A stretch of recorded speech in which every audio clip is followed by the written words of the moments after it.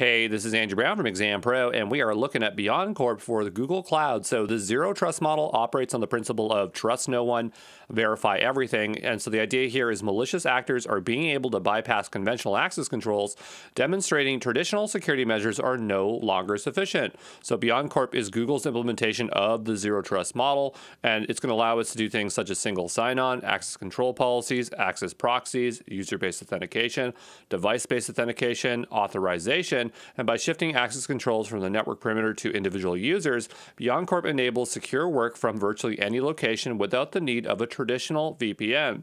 So the principles here for BeyondCorp are access to services must not be determined by the network from which you connect. Access to services is granted based on contextual factors from the user and their device. Access to services must be authenticated, authorized, and encrypted. Okay? So a zero trust model puts identity as the primary security perimeter, because remember we shift that over to the users away from traditional firewalls to be protected. BeyondCorp is just a collection of identity, access, and security services to meet the zero trust model requirements. Okay, so that's where it gets confusing, because there's BeyondCorp Enterprise, which actually is a service, and BeyondCorp is more of a conceptual idea of these identity, access, and security services. Okay, so the idea is that we have apps and data, so web apps, virtual machines, SaaS applications, infrastructure, APIs. We're trying to restrict, control access to these things to mitigate security risks, right? And so on the left-hand side, we have user trust and device trust, right?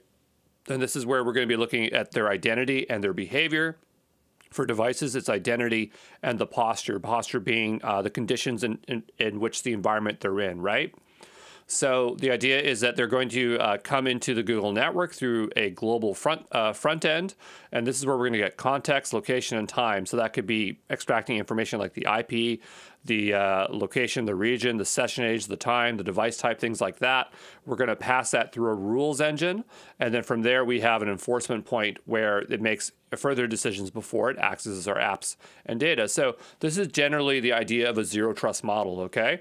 And this is kind of the rough outline of where BeyondCorp is going to be. The idea here is that we now incorporate services. So here we're using cloud identity. This is for endpoint verification. This is just Google's front end. This isn't a service in particular. This is just the Google network, okay? Then you have Access Context Manager. And then for enforcement points, we have Cloud IAP, Cloud IAM, Cloud Identity, VPC Service Controls. I've highlighted the three in yellow because to me, that's really what BeyondCorp is. It's adding those three components into it. But basically, BeyondCorp is the collection of all these services working in this model, okay?